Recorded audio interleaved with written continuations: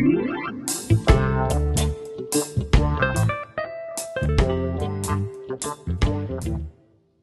today we're going to be making seafood egusi soup. So I have here about 2 1/4 cup of ground egusi. If you have it whole, just put that in your grinder and grind it until smooth, and you have ground egusi. We're also going to use 2 large red bell peppers, 1 large red onion, 2 habanero peppers, as well as some dry chili peppers. I have about 6 here. Now this chili peppers add a great flavor to the soup. You can tone down on this if you don't want it too spicy.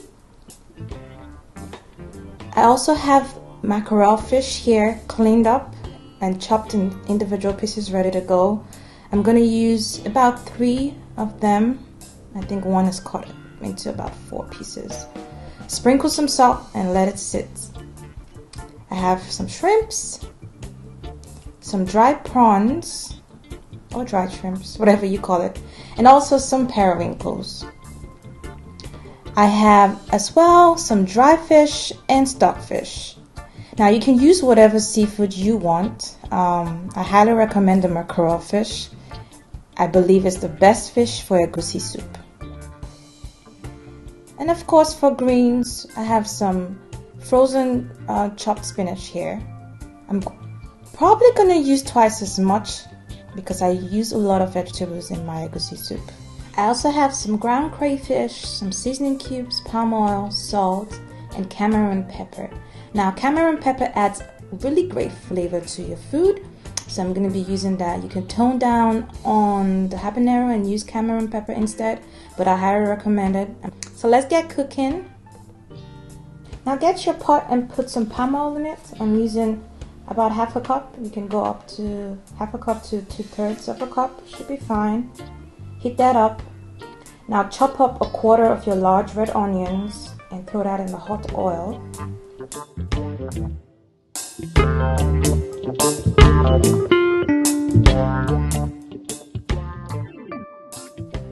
Now go ahead and add your egusi and stir. Make sure this is on high heat, but keep stirring. Pay attention to it so it doesn't get burnt. Keep stirring until it looks like this. Now go ahead and take it out and set it aside. Get your blended mix, the rest of your onions, your bell peppers, your habanero, and your dried chili. Put about 1 cup of water in there. Add your stockfish and dry fish. Try to rip them up in small pieces. Add your dried prawns. Also add crayfish. I'm using 2 tablespoons of ground crayfish.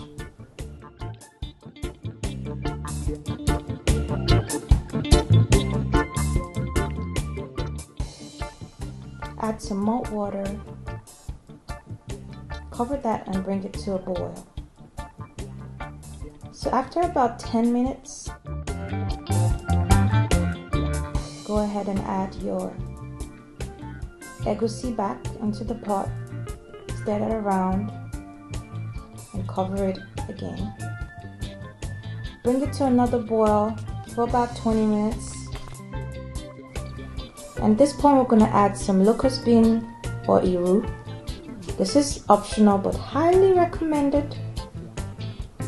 A lot of people don't like iru, but to me it's like the best ingredients to any of your Nigerian soups. Iru and okiri.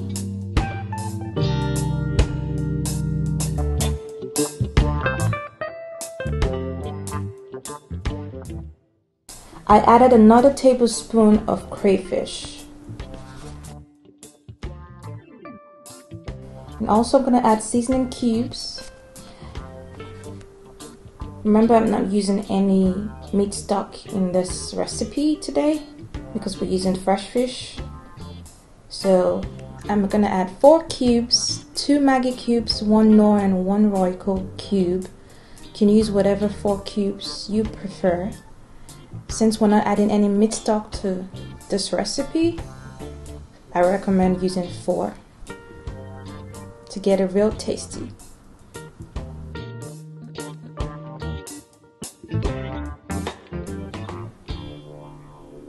So stir that around. I don't like my egusi soups too thick, so I will be adding more water here. Also because I want the fish to be able to cook.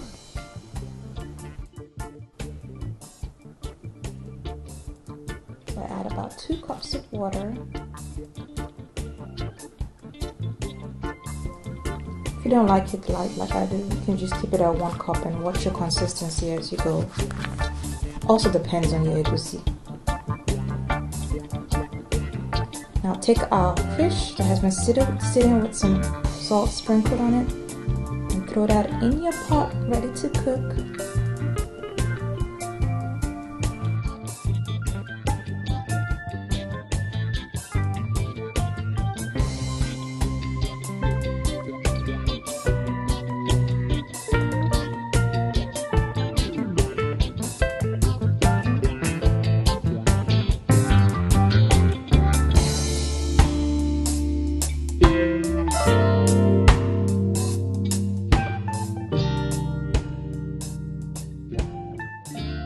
So cover that and bring that to a boil.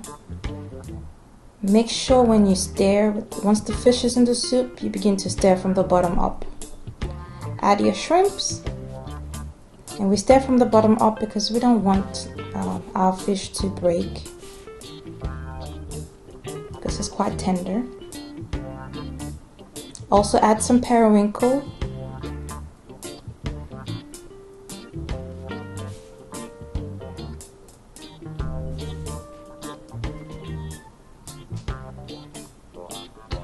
And I'm gonna add half a teaspoon of salt.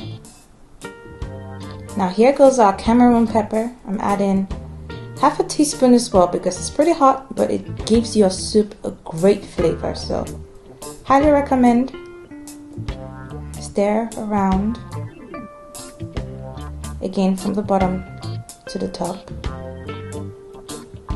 Just be gentle so your fish doesn't break apart.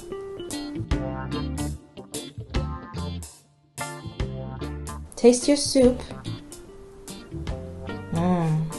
Tastes good already. So cover that up and bring that to another boil for about 2 minutes or so. Now we're gonna do our last step, and our last step is adding our green vegetables. I'm using spinach here, some chopped spinach. You can use colored green if you want.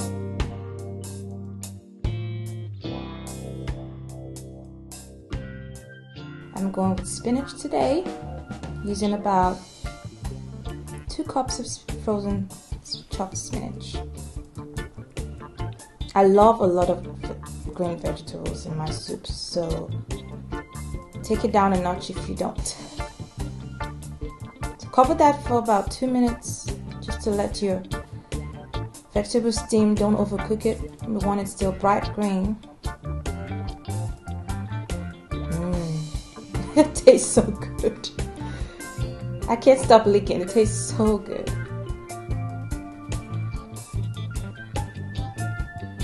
Okay, I'm gonna stop now. Now our soup is ready, guys. You can serve this with any swallow of your choice. Some oats, some pounded yam, some semovita, semolina, fufu, eba.